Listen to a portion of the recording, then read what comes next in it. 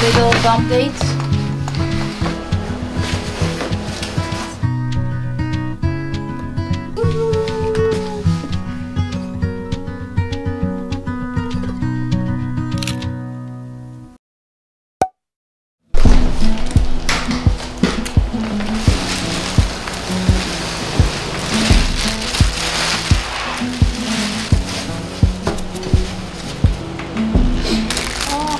It's a coldest day to run down this lane. Hear the ocean bells. It's the tallest sound, the damn smallest crowd. But their hearts break loud. Far from ever feeling lost with you. I'll push you back towards the land and sea. Let go and down from love, and love is free. Stick with me and I will guarantee. So this is the current situation of our bedroom. Total mess. We have this design duo bassinet that we used last time, but since we have a really attached toddler, we need a different solution, something that will attach to the bed so the baby will be safe and Fox can still sleep with us if he wants, which obviously still happen almost every night, or every night, let's be honest. So hi everyone, welcome back to my channel. Welcome back to our really tiny bedroom that we still love. I'm Dor. In case you're new here, I am planning for baby number 2. My husband and I are prepping the house. This is a video where we're gonna set up the bedside nursery. Like, we have the nursery and we are doing the bedside area today. We just built the bassinet, which we got a new one this time around. I love the design duo that we had last time. It's the most beautiful option in my opinion.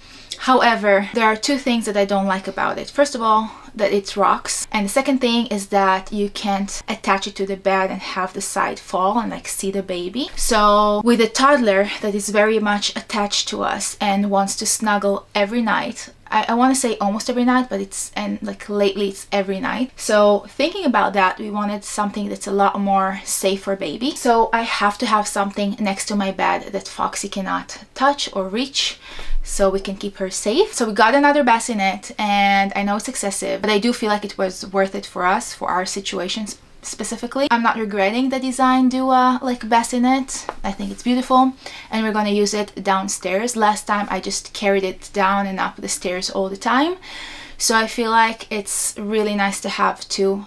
I know it's excessive, but again, for us, for 2 floors, for house with a toddler, tired mama, for me it's a really good solution. That's what we're doing today. So we're gonna probably change the layout of this bedroom. Right now the bed is against this wall, which is perfect for us without anything in the room except for our clothes. Eventually we will have the clothes inside the closet, but the closet is not done, so our clothes are still out and about here.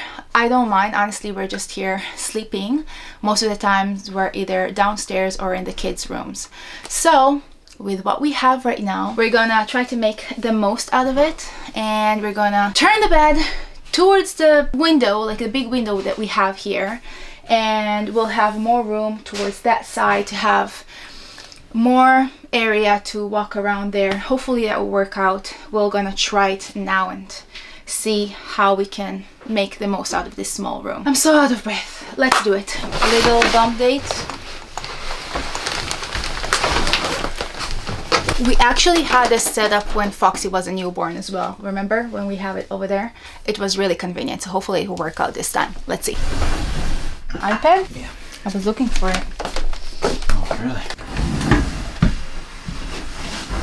Oh my god, this is perfect. Look at how much room we have here. Oh my goodness. Even though there it's kind of tight with like your side, with laundry and clothes and all that, here I have so much room, and that's what's important, because we're gonna have everything for me and baby here. Look at all this space.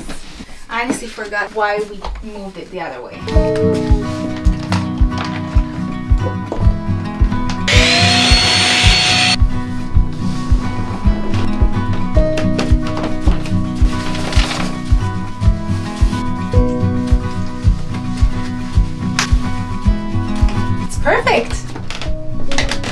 so excited! So cute! I mean, the only thing is that we can't attach it to the other side. It's gonna be like this. Honestly, I don't think we're gonna use it. We're not gonna use it. It's just gonna be nice for now. It's cute. We're gonna leave it like that. But when baby comes, it's not gonna be here. And then we're gonna switch it over and open this side. This side's open. So yeah. So it's just gonna be right here for now, waiting to be used. I love it.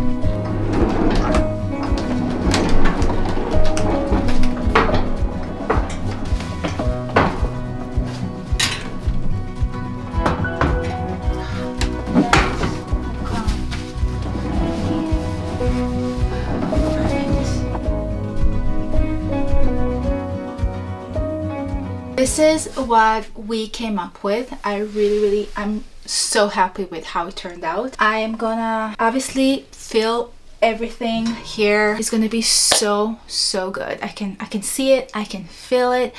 I'm getting so excited and sweaty because I just washed the cart in the bathroom in the tub for like 20 minutes. Anyway, I really hope it was inspiring a little bit, and maybe if you still haven't decided on a bedside bassinet, maybe it will give you some points to think about.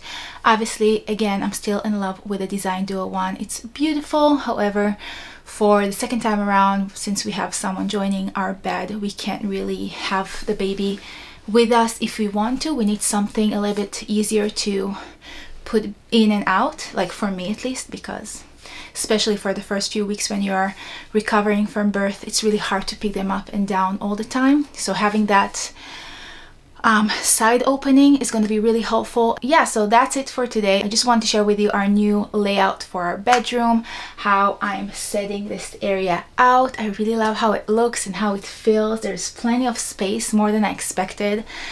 Dior has this space, like I feel like it's such a good layout for our bedroom, and I really don't know why we changed it, but whatever. This is how we will have it from now on. Everything for baby is going to be in this like a little compartment down in like the bottom, and everything for me, like I will do probably breastfeeding, postpartum, and snacks in the bottom.